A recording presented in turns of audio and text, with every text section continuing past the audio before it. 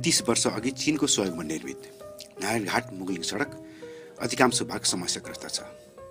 पूर्व पश्चिम राजमार्गसँग राजधानीलाई जोड्ने एकमात्र भरपर्दो राजमार्ग सवारी चाप र पहिरोका कारण हुने दुर्घटनाले गर्दा ठूलो जनधनको क्षति भइसकेको छ।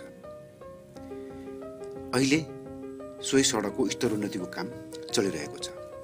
पटक पटक निर्माण कार्यको म्याद थपिँदै आएको सडकमा अहिले युद्धस्तरमा काम भइरहेको छ र पछिल्लो समय 3 महिनाभित्र नारायणघाट मुगलिङ सडकको काम सम्पन्न गर्नुपर्ने निर्देशन दिएको छ।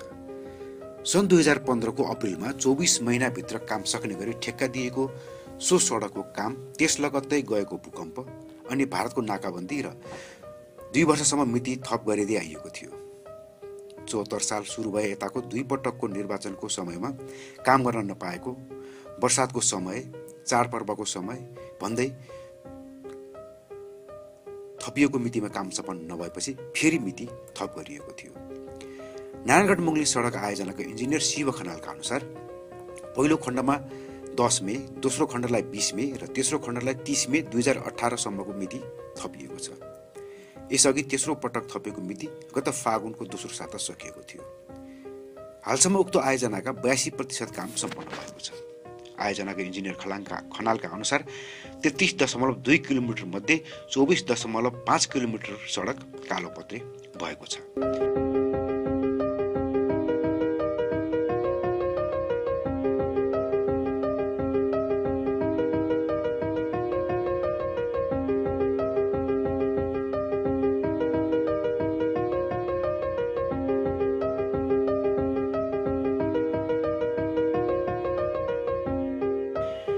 राजधानी काठमाडौँ र पोखरा जस्ता ठूला शहरलाई तराईसँग जोड्ने मुख्य मार्गका रूपमा रहेको उक्त सडक खण्डको निर्माण ढिलाइ भएको भन्दै चौतर्फी आलोचना हुँदै आएको छ। करिब रु 5 अरबको लागत रहेको सो आयोजनाका लागि विश्व बैंकको सहयोगमा नेपाल भारत क्षेत्रीय व्यापार तथा यातायात आयोजना अन्तर्गत चैत्र 2071 देखि स्तरोन्नतिको काम सुरु भएको थियो।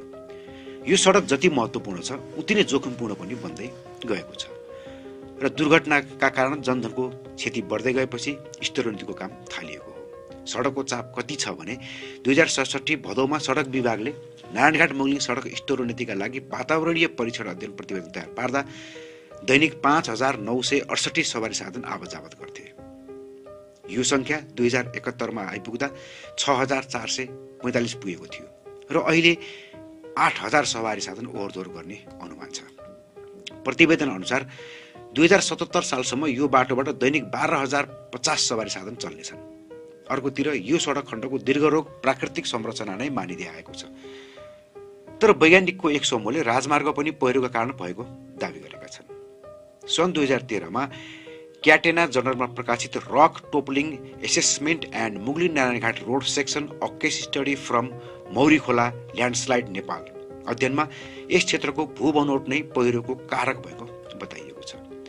जापान स्थित सिन्सु विश्वविद्यालयको जियोलोजी विभागमा कार्यरत अमरदीप रेग्मी र कुहकी यासिदा हिदेसा नागदा र विश्वजित प्रधानको टोलीले गरेको अध्ययनमा पत्रे चट्टान, ढुङ्गा नअडिने बनोट लगायतका थुप्रै कारणले लगातार पहिरो जाने, ढुङ्गा खस्ने, गेग्रान र खैरो माटो झरिरहने उल्लेख छ।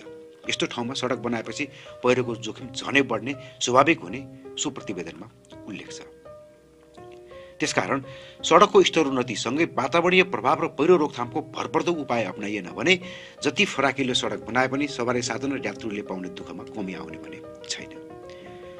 भविष्यका कुरा छोड्ने हो भने अहिले सडकको काम युद्धस्तरमा भइरहेको छ र यसले नेपालको एउटा प्रमुख राजमार्ग केही सहज हुनेछ। अहिलेलाई यो नै सुखद सन्दर्भ हो। तर अबको 3 महिनाभित्र सडकको सम्पूर्ण काम सकिन्छ कि सकिँदैन, यो अत्यन्त महत्त्वपूर्ण विषय छ। सकिएन भने के कस्तो उपाय अपनाउने वा पुनः ठेकेदारलाई समय थप्ने र लागत बढाउने मौका दिने, यो भने विचारणीय पक्ष छ।